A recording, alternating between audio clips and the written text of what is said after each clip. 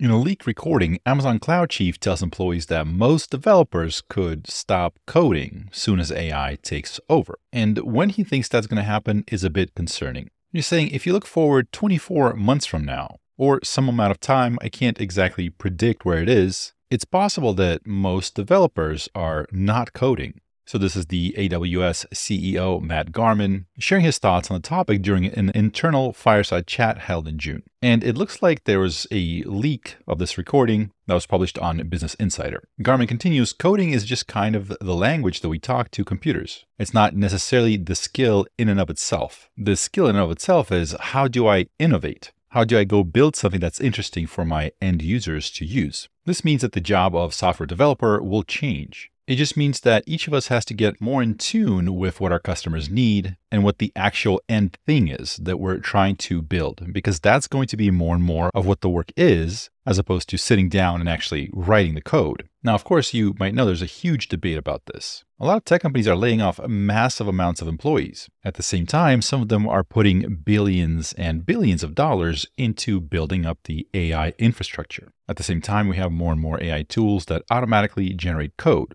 Now, it's not perfect, it's not complete, it's not completely replacing developers quite yet, but people are concerned. There's a lot of debate. Of course, if you look at the publicly traded companies, kind of where they're putting their money, certainly it seems like they believe that if they invest enough in AI, that will help them decrease the amount of money they're paying to developers. Whether or not that happens remains to be seen. A lot of people who are very strong, very good developers do show great doubt or great disbelief in this idea that AI-assisted tools will be replacing them anytime soon. And of course, most of the CEO and business leaders that are investing in AI aren't really saying that this is the end of developers. For example, in Garmin's case, he's sharing advice rather than issuing a dire warning. He's not saying that developers will go extinct because of AI. His tone is more optimistic. He's saying that AWS is helping employees continue to upskill and learn about new technologies and increasing productivity with the help of AI. So AI is to augment their abilities, not necessarily to just replace them. So I wanted to take a second here and take a look at what all the other big leaders in the AI space are saying about this intersection of AI and software development. Satya Nadella, the CEO of Microsoft, has spoken about how he sees AI intersecting with software development. So has Jensen Huang, the CEO of NVIDIA, and so has Iman Mostak, who is the ex-CEO of Stability AI. He was the one that founded the company, built it up to where it is now, and he has since stepped down to let other people continue moving the company forward. But really fast, let's take a listen to what they think, what they have to say, and where they think this is going.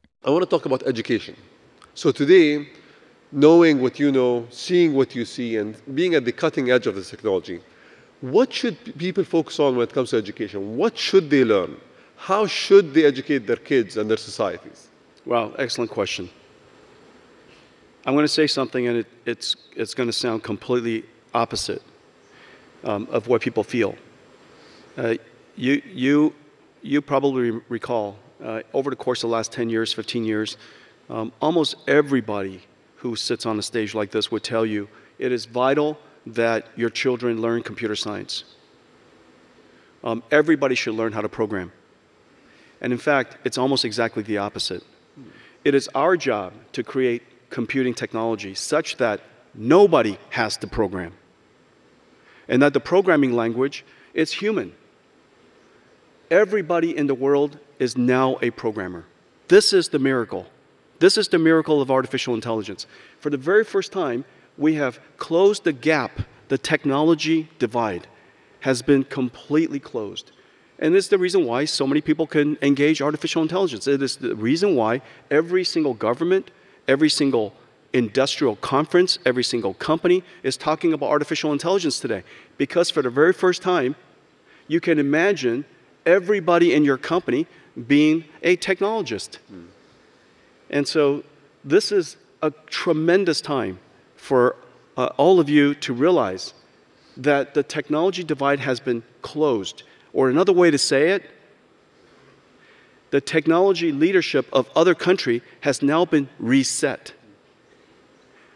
The countries, the people that understand how to solve a domain problem in digital biology or in education of young people or in manufacturing or in farming, those people who understand domain expertise now can utilize technology that is readily available to you.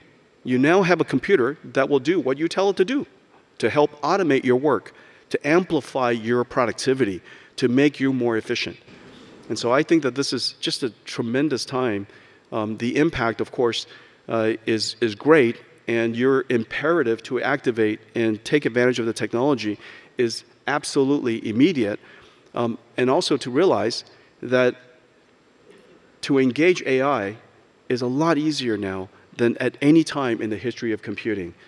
It is vital that we upskill everyone, and the upskilling process, I believe, will be delightful, surprising, to realize that this computer can perform all these things that you're instructing it to do and doing it so easily. So if I was going to choose a major in university as a degree that I'm going to pursue, what would you give me as advice for something to pursue?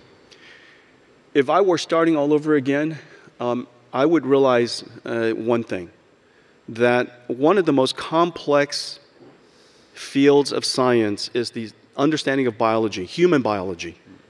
Not only is it complicated because it's so diverse, so complicated, so hard to understand, living and breathing, it is also incredibly impactful. Complicated technology, complicated science, incredibly impactful. For the very first time, and remember, we call this field life sciences. And we call drug discovery, discovery, as if you wander around the universe and all of a sudden, hey, look what I discovered. Nobody in computer science, nobody in computers, and nobody in the traditional industries that are very large today, nobody says car discovery. We don't say computer discovery. We don't say software discovery. We don't go home and say, hey, honey, look what I found today. This piece of software. We call it engineering. And every single year, our science, our computer science, our software becomes better and better than the year before. Every single year, our chips get better. Every single year, our infrastructure gets better. However, life sciences is sporadic. If I were to do it over again right now, I would realize that the technology to turn life engineering, life science to life engineering is upon us. And that digital biology will be a field of engineering, not a field of science. It will continue to have science, of course, but not a field just of science in the future. And so I hope that this is going to start a whole generation of people who enjoy working with proteins and chemicals and enzymes and materials, and they're engineering these amazing things that are more energy efficient, that are lighter weight, that are stronger, that are more sustainable. All of these inventions in the future are going to be part of engineering, not scientific discovery. There's a few people who are scared shitless, and we'll talk about some of the stuff coming down the pipeline later. Because, you know, Peter and I had a discussion, like, should we scare everyone shitless completely? Or should we kind of do hope? And so I'm going to do hope, actually. I think I'm going to focus on this. This is the most disruptive thing ever because, again, humans can scale, so you don't need as many humans. There was an MIT study, I think I'll send it to you, it just came out. It showed that basically the 3rd to the 7th decile got like 30% better. The top 5% got orders of magnitude better or multiples better with this technology. And so it lifts humanity and the ability to communicate and do things. I think we always have to look at the unchanging between versus the inevitable. So an inevitable is 41% of all code on GitHub right now is AI generated. Wow. To 6 months. ChatGPT can pass a GLUE level 3 programmer exam and it will run pretty much on a MacBook or a phone. And that's this year? This year, right now. Yeah. There are no programmers in 5 years.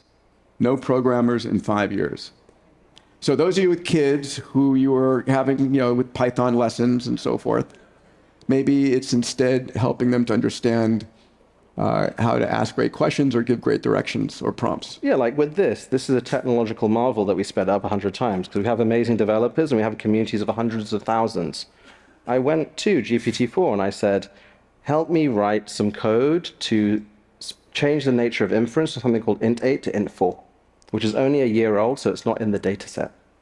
And it figured it out, and it worked. Figured it out. Awesome. Straight out. I asked it to create asteroids in D3 with a high score thing. Yeah, and I copy-pasted it, it worked, the game straight out. So again, we have to kind of think about this, and we have to think, but what can you do? Well, the answer is you can do anything now, because a lot of the stuff that blocked you isn't there anymore. Any of you can now be creative. Any of you can now build systems. And so you build the systems that adhere to the unchanging demands of people to make their lives better. And that's value, and they'll pay you for that value.